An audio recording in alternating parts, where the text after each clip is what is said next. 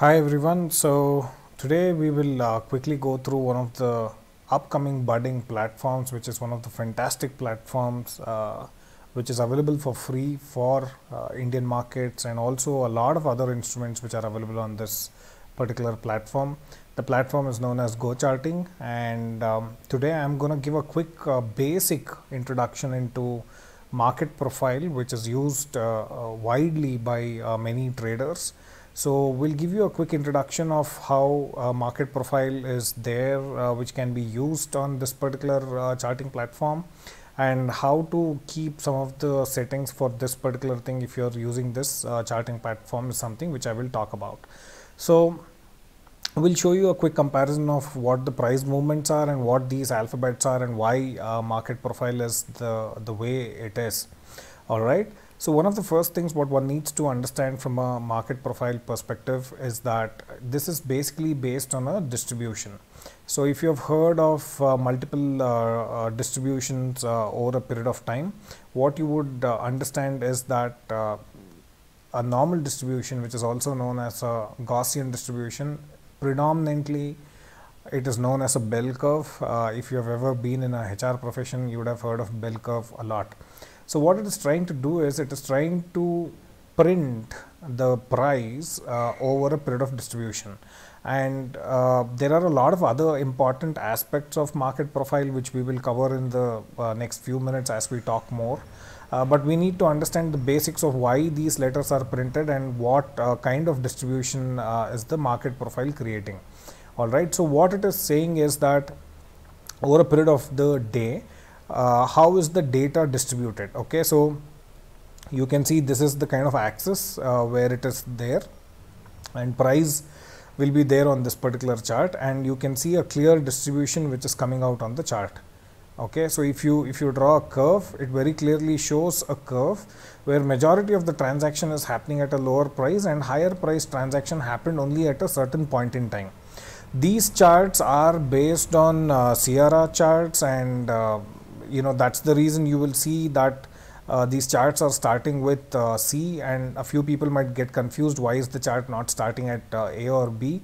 Predominantly this is a situation because the Indian market does not start at 8:30, pretty much starts at around 9:15, so it kind of picks up from the letter C. Alright, so instead of A and B, it starts with a letter C, and usually the open price is highlighted with a O.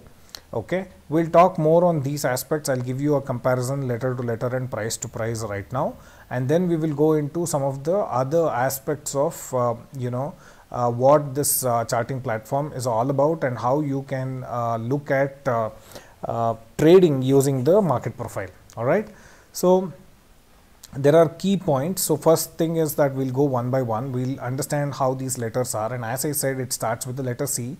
So you'll see C, D, E, F, G, H, I, J, K, L, M and N. So these would be the common letters based on the time, and the hash symbol would be the closing point for the market or the closing price. So technically you can see the price opened here and the price kind of closed much lower from the open price. So it opened at around 840, but however it's closed around 831. So what is this letter C from the open price? So what it tells me is that it opened at around 840, moved up till around 843, and then it came down.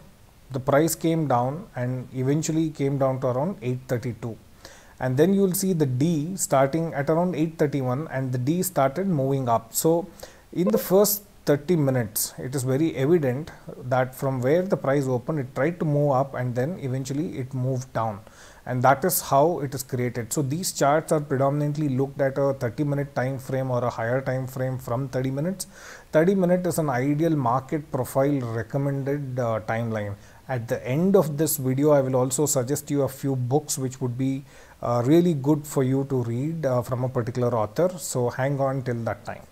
So the first is this. So now if you have a reference of candlesticks, 16th of April is the date which we are looking at here. You can see this is what I'm talking about. So I'll give you a reference point here. You can very clearly see that the chart actually opened at around 840, made a high of around 843, eventually came down 832, and you can see the next one, the print started from here and the price actually moved up from a D perspective. So that is exactly what's happening. So you can see a D starting over here and then it starts moving up. So now you'll see a mix of alphabets here that, at various times, various price points. So as the scale starts going up, so for example, G is printed right up over here. So G is typically a time at around 11:15 where the stock was trading really, really high. So as you see that the price breaks the opening range and starts moving up, it will start printing the alphabets to arrange it in that particular order. So it started with C, started with D, started with E, but E started breaking out and F started moving up. So what we need to understand from that perspective is that as the price moved out of the initial range, the alphabet starts kind of moving behind and it starts printing in the previous line. Okay, so it is kind of trying to tell us that the price actually moved up over a period of time after the market moved up, but eventually the price has got rejected at around 8:53, and then as we see, as the day started ending, the price has started to move down. So from a distribution perspective, that is what it is telling me when you look at this particular chart. So when you correlate that, you can very clearly see the price got rejected over here, and the second half of the day, for all the alphabets which are printed, the price started moving down. So predominantly from a market profile perspective, this kind of created a bearish pattern, and it is saying that the price might move down because the sellers are rejecting the price from upside. So now that we understand the letters, there are certain patterns which are there as part of market profile basics which one can understand. So if it creates like a letter B, for example, the distribution, majority of the transaction distribution is at the bottom, and the tail is more of a upper tail which has got created for that particular day, this becomes a bearish pattern for market profile. Wherein when the day was really bullish, it usually creates a pattern called P. Okay, so the distribution pretty much starts from the bottom, and the distribution eventually moves up, all right, which creates a P kind of a pattern. So you can see this pattern over here. I know it will not show you alphabets if you zoom out, but you can see where is the open price, all right, and then how the price has kind of moved up. Okay, and then this kind of tells you that the price never came back to the initial space and the demand was kept up, and it closed much higher from the open price, which is kind of telling you that people were interested in buying, and that is pretty much seen the next day. It opened above the previous day close, and it again kind of created a strong pattern. So when you see a pattern where the tail or the shadow is at the bottom, it creates a P, like a alphabet P. If you are able to visualize the distribution curve over here and the line over here, which very clearly indicates that it is a P. Okay, so this is a P and a B pattern. So a P pattern is typically a bullish pattern and a B pattern is typically a bearish pattern. And the other distributions are regular distributions, which creates like a D pattern, not typically a P pattern. Or there might be multimodal distributions which might happen, which might be like this. So there was initial distribution here, distribution here, distribution here, distribution here. So through the day there are multiple levels where the stock has traded, but there are multiple typical D patterns. So when you see that it is trading within the same range as yesterday, but it is not showing any weakness, neither it is showing any strength, predominantly the stock is kind of sideways and not really bullish. But you can see that it is like a profile within profile.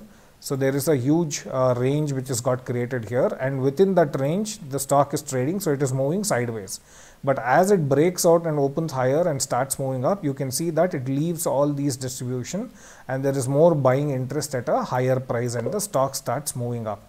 So usually what we see is that when the distribution moves down, or when the price significantly moves down and it loses or creates a B distribution, like a bearish distribution where there is more selling on top, it is not creating a proper D, alphabet D kind of a distribution, we can see that the stock trend starts moving down. So there are various types of distributions one can watch in market profile, and take certain trades and interpret the data from a distribution perspective. Apart from these things, there is something called as an initial balance. Initial balance is the first 30 minutes of movement of the stock, and then the rest of the movement, which gets kind of highlighted in this particular range. And also from a setting perspective, please make sure that your TPO is 1 or 0.5 so that you can see the alphabets. At times, by default, it might pick up a 5, which wouldn't be an ideal thing for you to look at the alphabets. And from a value area perspective, you can very clearly see that there is inside and outside value area which are created, and you can obviously review those aspects and take certain decisions. But one of the key things which are apart from the value area percentage, you can see that the value area percentage is 70%, and if you know that normal distribution usually has around 68% approximately, that's rounded as 70% here, which is the major part of the distribution where majority of your transaction is happening, which is technically sigma 1. Alright, so plus and minus 1 sigma or plus and minus 2 sigma kind of accounts to around 70% of your distribution. When you take plus and minus 3 sigma, it will account to more than 99% of your distribution, which gives you the value area at a higher price. So technically here it's taking about 1 to 2 sigma to understand that the value area, that is where majority of the transaction is happening, or 70% of the transaction is happening. So when you see that kind of a value within from a value area perspective, what you need to understand is that the initial movement is this, and then there is a value area high and a value area low which is created, and those points will act as a strong support and resistance from a rejection perspective. And when those points are broken from the previous day level or the current day level, there might be a significant movement which will happen in the stock on the opposite direction, because as it breaks, it will start going down significantly. As it breaks on the upside, it will start going up. And also these value area highs and value area lows which are created on the chart will act as strong support and resistance over a period of time. So it is something which is worth watching. All right. So that's a quick intro of what the market profile chart is all about, and how you can identify an open and close, and how you can understand the alphabets from how the alphabets are printed up for every 30-minute candle. You can use a price action candle or any other candlesticks which you use on a regular basis. You can use it on a 30-minute thing, and you can compare market profile to interpret it. One of the key things in market profile is also known as point of control, which is known as POC, which you will see as a strong thick yellow line which is coming up on the chart. That is nothing but a point where majority of the transaction happened, or a price where majority of the buy and sell has happened. Okay, it's the highest point of distribution or the middle point of the distribution where most number of transactions happen. It's also a point to note from a support and resistance perspective, because at times when the stocks retrace, or when the stock prices move up and down, you will always see a point of control and a value area high and value area low acting as support and resistance. All right, so you can see that this blue mark and the center line is the value area. So you can see that this will act as a very strong resistance, and when it breaks that resistance, there is a significant movement. If that resistance is not broken over a period of time, the stock price starts moving down as it breaks the value area low on the bottom side. So this was acting as a very strong support at around 824, 825 level. As it broke down, it has moved down significantly, which has happened on the last trading session. But however, this is a fair understanding for anyone who wants to understand how the market is working, what the open price is, what the close price is. A very pictorial, neat design. The transactions which have happened outside the value area which is within this blue check boxes, and the green box highlighting the open price, the middle box highlighting the point of control where majority of the transactions happened, and the red point highlighting the close price. So it's a beautiful charting mechanism for people who want to use market profile. So this is something which you can go ahead and use and interpret. Alright, the last point and the most important point, to really understand market profile, one needs to read through a lot, and one needs to really interpret how the market profile works, because based on the market profile concept, exactly the same thing the volume profile is done. The only difference between a market profile and a volume profile is this is more of time, price, opportunity, where alphabets are printed based on the time and price. However, in a volume profile situation, it is more based on volume, time, and the price at which it is printed. So you will see that the most amount of volume transacted would be where the point of control would be than a price at which is transacted at the most. So the highest of the volume transaction gets highlighted as a point of control. So a slight shift in the way it is looked at, but not significant, because it is based on the same fundamental aspects of value area low, value area high, which get highlighted. And then it also highlights multiple aspects like point of control and others. And then there are multiple other options within the volume profile which can be used on certain platforms. But this is a great platform. You can definitely use this. Most importantly, the book which I was talking about, James Dalton, he has written a couple of books, Mind Over Market, Markets in Profile. These two books are very, very important for you to understand the basics and understand on what basis the entire of market profile is working and how these distributions can be read. Unless you go through these books in detail, it's very difficult for you to interpret a market profile chart in detail and really understand.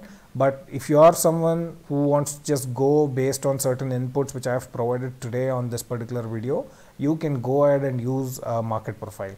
However, I would advise you and personally recommend you to read these books by James Dalton.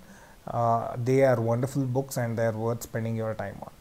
Alright, thank you guys. Have a wonderful day ahead and look forward to interacting with you all again.